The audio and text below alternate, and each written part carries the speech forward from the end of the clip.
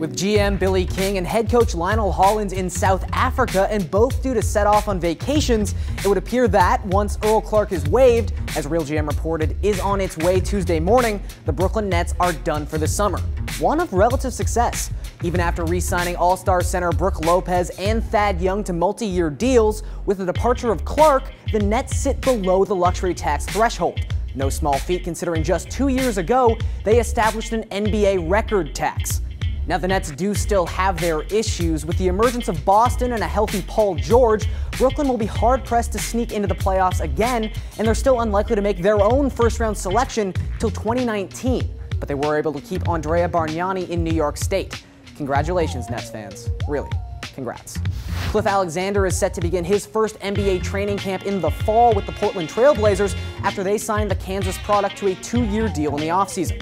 If Alexander's name sounds familiar for an undrafted free agent, it should, as Alexander was once a top 5 high school recruit and projected top 5 NBA pick. As told by SB Nation in a July 30th piece, Alexander had trouble maintaining consistent minutes under Bill Self, and when, as the 6'8 former Jayhawk says, he finally understood his role, Alexander was suspended from the team after his mother filed for a loan from a financial company known to specialize in lending to top draft picks, with Kansas fearing NCAA violations. Expect Alexander to start the year in the D-League with the Blazers already rostering former lottery selections Noah Vonleh and Ed Davis, not to mention Mason Plumlee. But keep an eye on a player still possessing much talent. Finally, ESPN is reporting that Adidas has submitted a $200 million bid to sign Rockets guard James Harden, whose contract with Nike recently expired.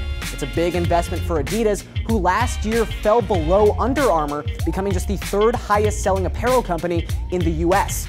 Under Armour having reigning MVP Steph Curry under contract for an insane, by juxtaposition, $4 million a year.